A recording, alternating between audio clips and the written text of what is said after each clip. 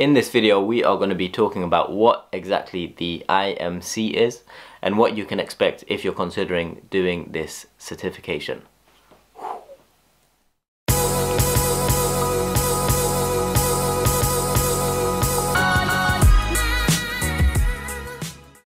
What is going on YouTube? Welcome back to the channel. For those of you that are new here, my name is Afzal Hussain. You can find out a bit more about me through the social media links below, or you can check out my website, which is www.afzalhussain.com.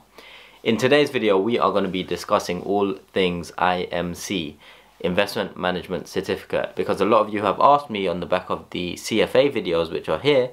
You mentioned that you want a bit more information or detail on IMC, and so today's video is going to primarily focus on IMC, what it is, how much it costs, the different levels, what you can expect, and the individuals or the people who should consider doing it. It's not for all individuals that work for an investment bank or a professional services firm, and so we'll talk about who it's mainly for and when or how it could benefit you if you consider doing it early.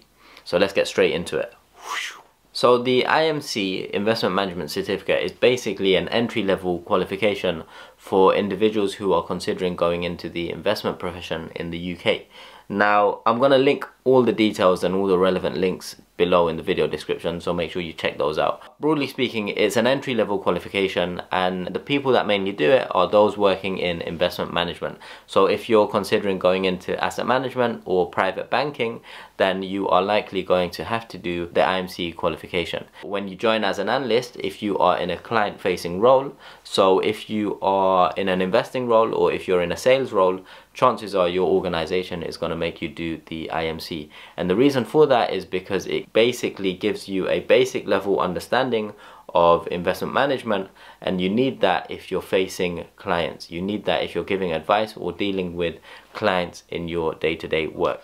So the individuals who do the IMC are predominantly those in investment management and private banking careers. So if you are interested in sales and trading, or in a non-front office role, or if you're interested in corporate finance or investment banking division, then you won't need to do the IMC qualification. The IMC consists of two levels, Unit 1 and Unit 2. Unit 1 requires, they recommend 80 hours of study in order to pass it, and Unit 2 requires 120 hours of recommended study in order to pass it. So that's 200 hours in total. Compare that, so two levels that require 200 hours in total. The recommended hours of study to pass level 1, 2 or 3 of CFA is 300 hours each. To pass level 1 in IMC, it's 80 hours, and to pass level 2, it's 120 hours. So in total for the IMC is 200 hours of study time, whereas one level of CFA is 300 hours. So it just shows, puts into perspective that the CFA is huge compared to the IMC. The IMC is basic entry-level exam or qualification, 2 exams to get you into the investment management profession. That's why I recommend, if you're considering doing something that will boost your CV, especially if you want to go into asset management or private banking, do the IMC. If you are willing to foot the bill, it's a couple of £100. You can find all the details through the links below, so that will take you to the pricing, the different units, the different topics within each unit. If you do the IMC, it shows you are serious about, going into asset management or private banking.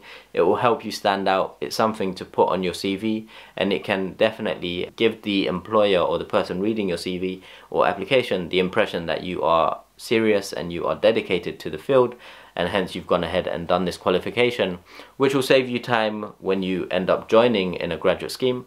You won't need to do that qualification, and so you can just get to work straight away.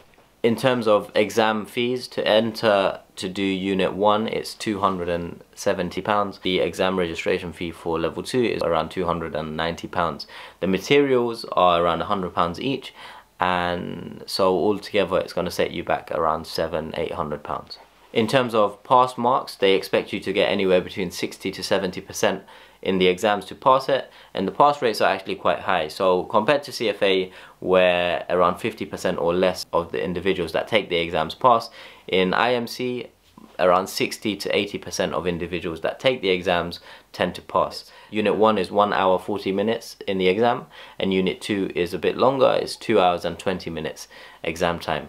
Both tend to be heavily multiple choice focused, with some gap fill type questions. Unit 1 is called investment environment, and it focuses predominantly on regulation, ethics and taxation for the most part. There are 85 questions in the exam and you have 1 hour 40 minutes to do them all in, and it's either a pass or a fail mark. Now Unit 1 is more qualitative compared to Unit 2, which there is more calculations and a lot more equations and mathematics involved. So Unit 2 is called investment practice, and it focuses on microeconomics, macroeconomics, economic concepts, valuing bonds. It's basically a lot more technical and calculative compared to Unit 1. In Unit 2 you can also expect to dig deeper into the different asset classes, economic concepts, and most importantly portfolio and investment management, and how to measure investment performance.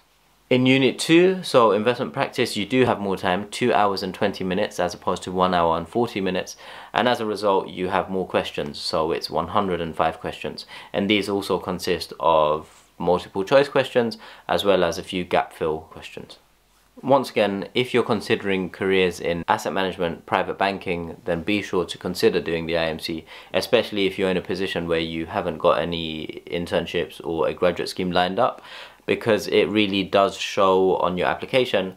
The person that's reading it, it shows them that you are serious about going into this industry. You've taken the steps to kind of consider this exam because you know if you're joining a front office role within asset management or private banking that you are gonna have to do this eventually, and so you've taken the initiative to kind of do it, pass the 2 levels, and so you can enter the world of work and hit the ground running as opposed to spending time studying for this exam. So it just shows them that you're serious about this, and it can be a good way to stand out or to help your CV stand out when it comes to applying. If you found that video useful, do leave a thumbs up, give this video a like. If you haven't already, do subscribe to the channel, and if you are subscribed, make sure you turn on post notifications so you never miss an upload. If you want me to do any specific videos, leave them in the comments below. Thank you for watching. If you aren't already, do follow me on LinkedIn and Instagram, and I will catch you in the next video. Peace.